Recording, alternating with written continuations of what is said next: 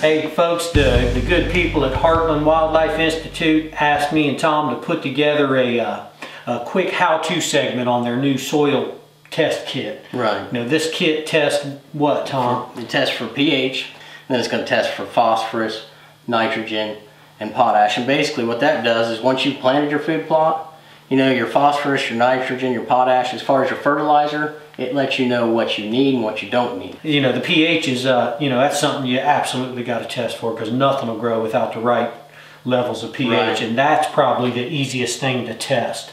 You know, all of these are color coded. I know we look like we got a chemistry set up here, but believe it or not, all of this stuff is so simple. First thing we're going to do, Tom, let's test either one of your samples from all your different plots real quick with the pH. pH is easy. You do the dirt, you put the dirt in, put a little bit of distilled water.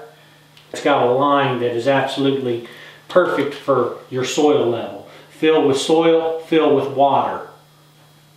Okay, we got the perfect amount in there, Tom.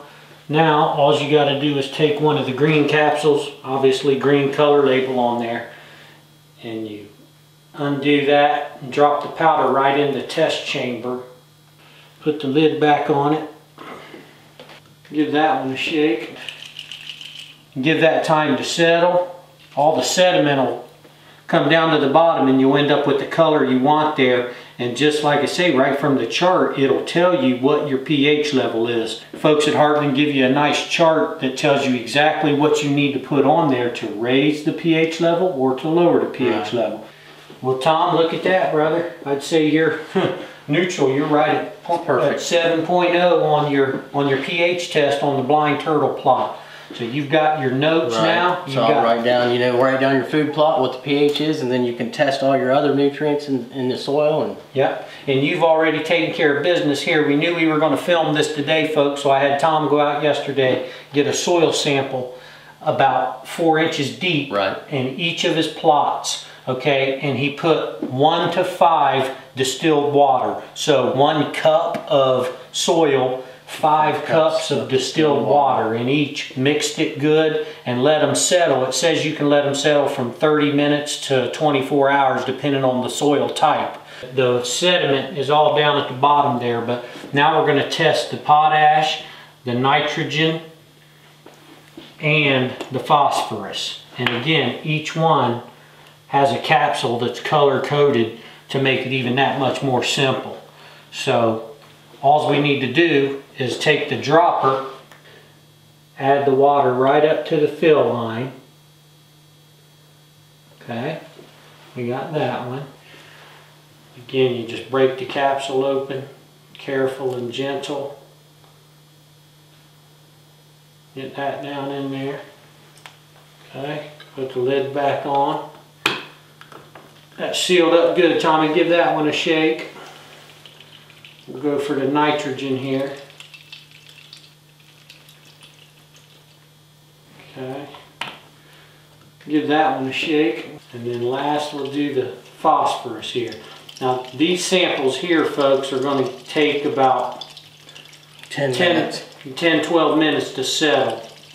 And then it's the same thing as your pH. It's all color tested on the side. You'll be able to look at it and see if it's low or surplus or sufficient. The nitrogen has settled a bunch there on top and it is depleted. It's depleted for sure. Yep, no, depleted, definitely. Then your phosphorus, I can see a blue tint in there, which to be honest with you, it looks like we're in the P2, the adequate stage there. You know, you have to look at it from an angle. I'm sure if we let this sit even longer, all the sediments will settle to the bottom. We'll be able to tell you a lot easier. Yeah, so it's simple to test the phosphorus, the nitrogen, the potash, and the pH level. And no matter what you come up with, folks, on your N, P, and K, your nitrogen, your potash, and your phosphorus there, you know, this chart here will tell you what you need to raise the levels or to lower the levels of those 3 different types of mineral there. Right. So, I mean, it's not rocket science. The testing part of it is easy. the hard work will come when you have to raise or lower the levels of them. Right, so when we lay the fertilizer down, I know that I have to, for sure, until this settles, we'll find out, but we need a higher base nitrogen fertilizer because it's depleted, it's gone. Right, and your phosphorus is good and your pH is great. So we got the thumbs up on 2 out of the 4 here. So, you know, I think this is one of the most crucial steps you can take to ensuring a productive, efficient food plot. Right. Like I said, you can get lucky, but yeah, why gamble? Get the soil test from HeartlandWildlifeInstitute.com. There's a lot more information and detail on their website. Check them out, but it's not rocket science, folks. It's easy even for a couple of old country boys. That's right. Thanks again, Tom. No problem.